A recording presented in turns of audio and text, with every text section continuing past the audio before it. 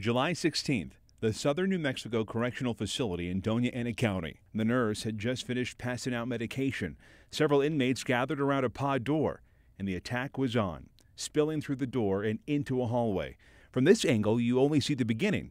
Those two inmates outside the door looked like they were trying to block it shut. Here's the angle from inside that hallway. Both officers attacked. One of the brawls moves farther down, the other right in front of you. The inmates kicking the officer after he went down. At one point, it was 5-on-1. The officer gets up to fight back, though, but in the end, he's just outnumbered. At one point, the inmates leave him and get on their knees facing the wall. Here's the third angle of surveillance, the other officer being attacked. Two inmates and later, several more join in.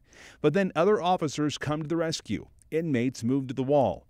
There's the tear gas. The whole thing lasted about a minute and a half. I want to point out the staff response that evening. It was very calculated. It was very professional. The two officers were rushed to the hospital. And now, just a couple weeks after this, a grand jury returned an indictment. 7 inmates in all were charged with things like kidnapping, assault, and attempted murder. The significance of these charges are great.